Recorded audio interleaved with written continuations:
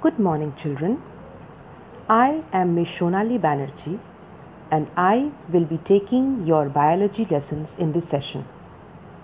In this crisis situation, let us not waste any time and start with our biology lessons of class 6 through these learning videos. Children, in class 5, you had a subject called science. But in class 6, this subject, science, has been divided into 3 subdivisions: physics, chemistry and biology. Before starting the biology lessons, let us first understand what do you mean by this term biology. The biology term means study of living organisms, which includes plants as well as animals. Biology term has been derived from 2 Greek words, bios, B-I-O-S, and logos, L-O-G-O-S. The term bios means life and logos means study. These 2 terms, bios and logos, together form the word biology, which means study of life or living organisms. Children, you should also know that who is the father of biology or who is considered as the father of biology. He is Aristotle. A-R-I-S-T-O-T-L-E.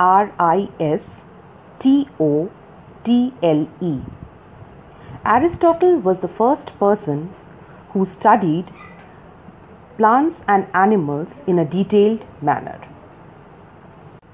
Let us now start with the lesson Cell, Chapter 3 in your biology books. We all know that all living organisms are made up of tiny units called cell. But what is this cell? What does it consist of? How it is made up of? To be very specific, a cell can be defined as the smallest structural and functional unit of life. Now, what does this structural and functional unit mean? Structural means you know that our body's structure and form is formed by these cells, hence structural. Why functional? Because all the life processes in our body, as you know, respiration, breathing, digestion, etc., all these processes are performed by these cells and hence functional unit. Cell was discovered by an English scientist, Robert Hooke, in 1665. Robert Hooke constructed a microscope by himself. The diagram of the microscope is given in the chapter. This microscope which he constructed was used by him to observe a thin slice of cork. When he was observing this thin slice of cork under the microscope, he saw tiny box-like structures or compartments which appeared like a honeycomb. He named these structures or boxes as cells. Cell is derived from a Latin word and means room or little room. Further researches by different scientists like M. Scaliton, Rudolf Virchow and Theodor Schwann led to the formation of cell theory. What is cell theory? Cell theory are different characteristic points given about the cell. These points include the first one, all living things are composed of cells, which means that every living plant as well as animal which we see around us are made up of tiny units called cells. The second point of cell theory is The cell is the structural and functional unit of all living things. We studied it earlier, which means that our body is composed of cells. The form of our body is given by cells, and all the functions performed by our body as well as other living organisms is done by the tiny units, that is cells. The third point, which is a very important point, is that all cells come from the division of pre-existing cells, which means that when a particular cell divides, it leads to the production of new cells. Unless and until a pre-existing or previously present cell is there will not be division or formation of any other cells. We just now discussed the 3 points of cell theory. The third point of the cell theory is also given in the form of a Latin sentence, which is omnis cellula e cellula. That is, all cells come from the division of pre-existing cells. It is a very important point, as in the examination the Latin sentence might be given and you have to explain the same. Robert Hooke discovered a microscope, but that microscope was unable to see all the parts of the cell. Hence, in 1930s, Knoll and Ruska discovered an electron microscope. This electron microscope was able to magnify the image of a cell 500,000 times.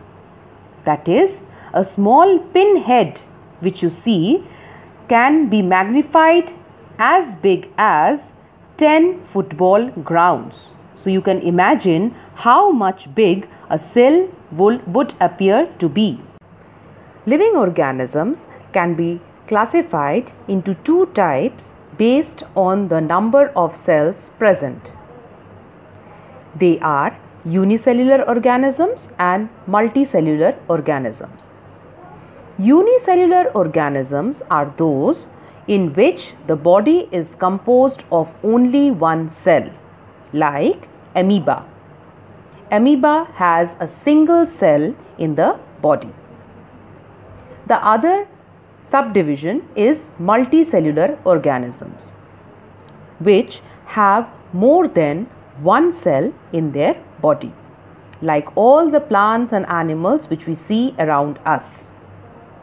Let us now discuss about the shapes and sizes of different types of cells. Cells are mostly microscopic, that is, they can be only seen under a microscope. The cells are measured in microns or micrometer. 1 micrometer is equal to 0.001 mm, that is millimeter. This is given in your book. The smallest cell in human body are the RBCs. The largest cell is the ostrich egg, and the longest cell is the nerve cell. The cells vary in their shapes and sizes according to the functions which they perform. Like amoeba and WBCs can alter their shape according to their own will. They don't remain at a constant shape or size. But plant cell and some other cells like nerve cell and RBCs, that is red blood cells, they have a constant and definite shape. They don't change their shapes. Cells may be spherical, oval, rectangular, spindle shaped or cylindrical, and it all depends upon the function they are performing. Let us now discuss some of the important cells and their functions. First and foremost, we will take up WBC. I hope You all know about WBCs. WBCs are the white blood cells. These white blood cells are present in our bloodstream and they perform an important function of fighting with all the germs which enter our body. You will be very interested to know about a very important feature of these cells. These cells can squeeze out of the blood capillaries and hence fight with the invading germs. This is a very important quality of white blood cells. The diagram of white blood cells is given in your book very clearly. The next cell which we will discuss are the ciliated cells. These ciliated cells are present in the lining of the nose and windpipe. These are ciliated. Ciliated means they have a cilia. You can see the cilia in the diagram which is given in the book. What is the function of this cilia? This cilia do not let any dust particles to enter the lungs as they are present in the nose and the windpipe, and hence their continuous flickering movement doesn't let the dust particles to enter the lungs. Nerve cells. Nerve cells are long and elongated cells. They are present in the brain, as you all know. Some other cells are fat cells. Fat cells, you know, they naturally store fat and they are present just under our skin and they provide insulation to our body. Children, here are some notes in context to the lessons which we just had. These notes will help you in understanding the lesson in a much better manner. First, you see I have written the word biology and I have also written the two Latin words bios, that is life, and logos, that is study. What is biology? The study of living organisms. I also discussed about the father of biology, which is Aristotle. Cell. Definition of cell: the structural and functional unit of life. Who was the discoverer of cell? Robert Hooke. What he saw under the microscope which he constructed? The cells appeared like a honeycomb, and the structure I have drawn, you can understand how a honeycomb looks like. Then comes the cell theory. The cell theory was formulated by three scientists, M. Skaliden, Theodor Schwann and Rudolf Virchow. Children, please learn the name of the scientist very minutely because the spellings are a bit tough and you have to memorize them. Please break the spellings word by word and then learn them. We come to the next part of the notes, that is, I told you about omnis cellula e cellula, which is a Latin sentence which means all cell come from the division of pre-existing cells. Electron microscope was discovered by Knoll and Ruska in 1932. We also discussed the cell size, which is measured in micron or micrometer, and 1 micrometer is equal to 0.001 millimeters. Let us discuss some important questions now. We discussed the largest cell, which is the ostrich's egg. Longest cell is the nerve cell. Cell which can come out of the blood vessels is white blood cell. Cell present in the lining of the nose and windpipe are the ciliated cells. We also discussed about the unicellular and multicellular organisms. I have written the difference here and you have to memorize. Unicellular organisms are made up of only one cell. That is, the example I have also written there is amoeba and the diagram is roughly drawn, which is also given in your book. Multicellular organisms are made up of many cells. Example are plants and animals. Children, go through the notes and memorize the questions which I have given here. Children, you can see here I have written some tough spellings which we underwent when we were discussing the lesson. Biology becomes very easier when we learn the correct spellings. And the correct way of learning the spellings is to break them and then learn them. It becomes very easier. See, the first term which I have written is the father of biology, that is Aristotle. Aris, A-R-I-S, T-O, tell, T-L-E, tell. Aristotle. Next is M. Schleiden. Sk, S-C-H, Lie, L-E-I-D-E-N, den.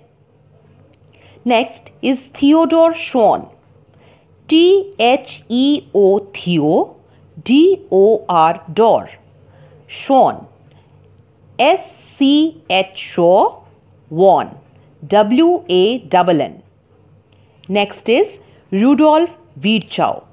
R-U-D-O-L-F, Dolph. Virchow, V-I-R-C-H-O-W, Virchow. Next is amoeba, a unicellular organism which we discussed. A-M-O-E-B-A, A-M-O-E, M-O-E-B-A, ba, amoeba. Multicellular means many-celled, having many cells in the body. Multi, as you all know, M-U-L-T-I, multi. Cellu, C-E-L-L-U-L-A-R. Unicellular, U-N-I, uni. C-E-L-L-U, cellu, L-A-R, which are the organisms having single cell in their body. Children, here are some other questions which are generally asked in the examinations. Let us discuss them along with the answers. The first question is define cell. So what is a cell? A cell is the smallest structural and functional unit of life. Coming to the next question. Name the scientist who discovered cell. It is Robert Hooke. Third question.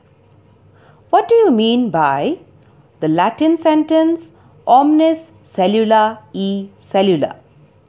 The answer is all cells come from the division of pre-existing cells. The fourth question. Who designed the first electron microscope? Knoll and Ruska in 1932. Fifth question. Which cell can change their shape according to their function? That is the white blood cells. Other examples are also there. You can also write amoeba. Question number 6. State the points of cell theory. So all the 3 points you have to write. That is, all living things are composed of cells. The next point is the cell is the structural and functional unit of living things. Next, all cells come from the division of pre-existing cells. What do you mean by pre-existing cells? Which are already present. Next question. Smallest cell in the human body are the red blood cells. Some other questions which we also discussed in the previous lessons should also be memorized by you all. Okay, thank you.